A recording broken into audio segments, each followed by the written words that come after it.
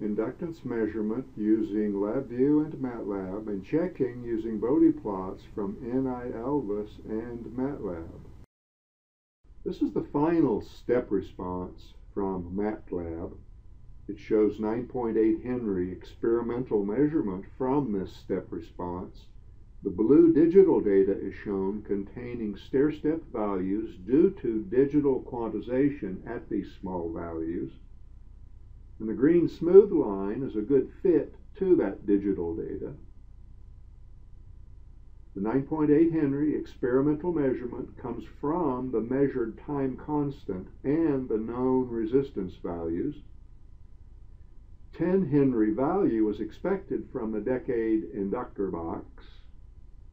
ELVIS digital multimeter measured value was 10.9 Henries. This is a portion of the MATLAB plotting program. LabVIEW step response shows 60,000 samples at 200,000 samples per second. Note the electromagnetic relay contact bounces. This is a test circuit block diagram. That's the 10 Henry inductor and the 1.5 ohm 1% power resistor. The voltage across this resistor is measured in LabVIEW.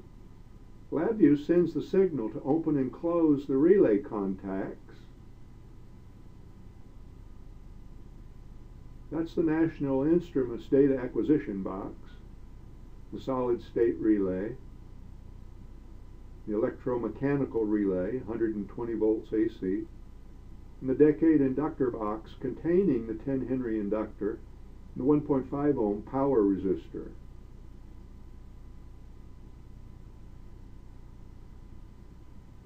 This is the LabVIEW stacked sequence in the program. That's the setup instruction.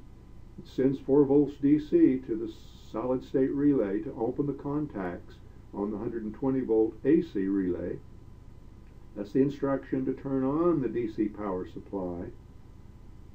This sends 0 volts DC to the solid-state relay to close the contacts on the 120 volt AC relay.